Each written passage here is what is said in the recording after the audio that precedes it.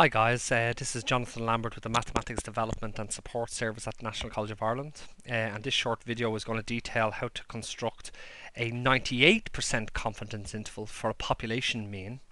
But I suppose more importantly, associated with this particular construction, we're going to assume that the population process's standard deviation is known and is given in advance. In the situation where the population standard deviation is known, the interval is constructed based off a standard normal distribution where we have to calculate particular z-scores that are associated with this 98% confidence interval. But to calculate these z-scores, we're just going to rely upon the standard normal distribution. Also, in relation to the formula to calculate a 98% confidence interval, the question must tell you information about the sample statistics. In other words, it must tell you information about the sample that was randomly selected from the population. In particular, it must tell you what the sample mean is, x bar. It also must tell you what the sample size has been, in this case small n. We are assuming that the population standard deviation is known, so sigma must also be given, and the only thing then that's typically left to actually calculate is the appropriate z-score that goes along with a 98% interval. So in this particular scenario, we're going to assume that 24 cans of beer have been randomly selected from a population line, from a production line, and that the average fill of the 24 cans has been recorded as 495 mils, and that the population standard deviation is 7 mils. So that's the scenario, and what we'd like to do is we'd like to construct a 98% confidence interval.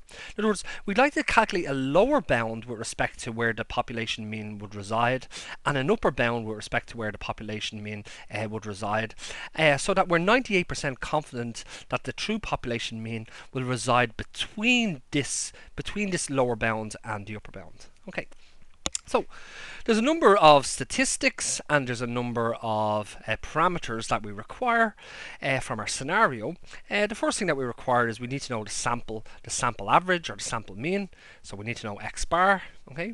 Now from our scenario here, we know that 24 cans of beer have been randomly selected, and that the average fill of the cans is 495 mils. So now we know that x bar is equal to 495. We also need to know the sample size, small n. Now from the scenario, we know that there's 24 cans of beer that have been selected, so small n is equal to 24. We also need to know the population standard deviation, in this case sigma, and sigma is defined to be known, and it's defined to be 7 mils. The population standard deviation is 7 mils, and this needs to be given. If the population standard deviation isn't given, what we need to have in its place is the sample standard deviation, in which case the formula will change and we'll rely upon a t-distribution for calculating these particular, these particular values. We won't be calculating z values, we'll be calculating t values. But because the population standard deviation is known and it's 7 mils, we're going to rely upon the standard normal distribution for this particular interval. The only thing that's missing now, we need four values. We need the sample mean, which we have. We need the sample size, which we have. We need the population standard deviation, which we have. And also we need the z-score that accompanies or that's coupled to a 98% interval. Now we don't know that z-score just yet, and what we're going to do is we're going to calculate a z-score for a 98% confidence interval. So let's work on how to calculate the appropriate z-score. So we're assuming normality, we're assuming the standard normal distribution. So let's just plot the standard normal distribution. It's a bell-shaped curve. So let me just draw a bell-shaped curve here. It's centered on 0. What we'd like to be able to identify is a lower bound z-score. Let's call that z1. And we'd like to identify an upper bound z-score. Let's call this value here z2, such that 98% of the area between those values resides under the curve. So let's think about this. If 98% of the area is between these two values, then once we have one, we have the other through symmetry. If 98% of the area is between these two values, that means that the tail areas okay, in totality, okay, the tail areas must account for 2% of the area under the curve, which means that 1% must be in the right hand tail, and which means that 1% must also be in the left hand tail. Okay, so once we have one z-score, we'll have the other through symmetry. So let's concentrate on calculating the right hand tail z-score. Okay, so I'm going to reproduce this curve, the right hand tail area. Okay, so let me just reproduce this curve. Okay, it's a standard normal curve, so it's a bell-shaped curve. It's centered on 0. We require a z-score, the z over here, that has 1% of the area to its right hand side. So it has 1% of the area to its right hand side. As a decimal, 1% is 0.01. So to the right hand side of this z-score that we're looking for, there should be 0.01 of the total area under the curve, which is 1 unit. So of the 1 unit, 0.01 units should be to its right hand side. Okay, so what does that mean about the left hand area? Well, then that means that the left hand area from our z-score down must account for 0.99 of the area under the curve. Okay, so let's try to find the z-score that has 0.99 of the area to its left hand side. Okay, so what I'm going to do is I'm just going to get my tables. Okay, I'm going to look at my tables, and I'm going to look for 0.99 in the body of the tables. I'm going to try to find 0.99. I'm going to find out what row it's on and what column it's on, and that's going to give me the z-score that has that amount of area to its left hand side. So I'm looking for 0.99. So 0.99 doesn't seem to be here. Okay, but what we do have is we do have 0.9896, 0.9898, 0.9901, and 0.9904.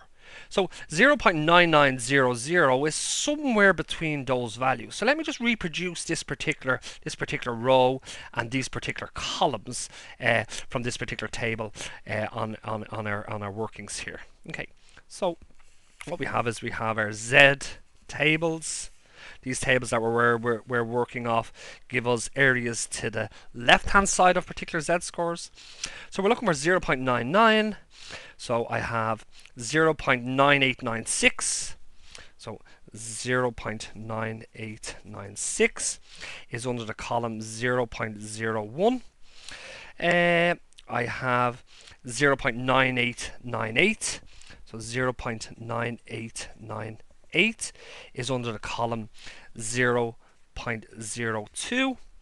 I have 0.9901 is under the column 0.03.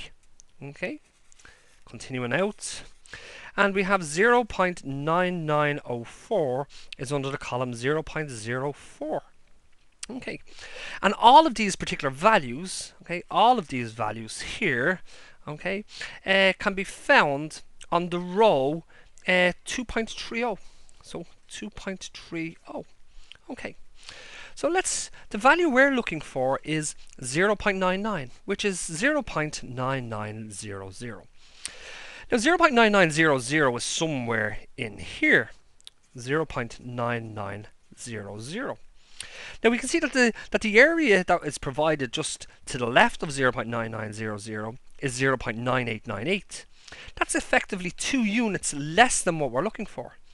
And the area that's provided to the right hand side of it is 0.9901. That's effectively 1 unit to the right hand, 1 unit above it. So this area isn't halfway between these. But look at the area to the left of this. 0.9896 is 4 units less than 0.9900. And look at the area over here, 0.9904, that's 4 units greater than it. So what we know now is that the z-score that we're going to be looking for must be between 0.9896 and it must be between 0.9904. This z-score here for 0.9896 is 2.31. 2.31. That's the z-score for this value. Okay, and the z-score for this value here, okay, 0.9904, is on the row 2.30 and under the column 2.34. So it's under the column 0.04. Okay, so what we know is that the z-score that we require is halfway between these. So the z-score that we require must be equal to 2.31 plus 2.34 divided by 2, and that gives us a value of 2.65 divided by 2, which is going to result in a z-score that is 1.325. Okay, so the z-score 1.325 is halfway between 2.31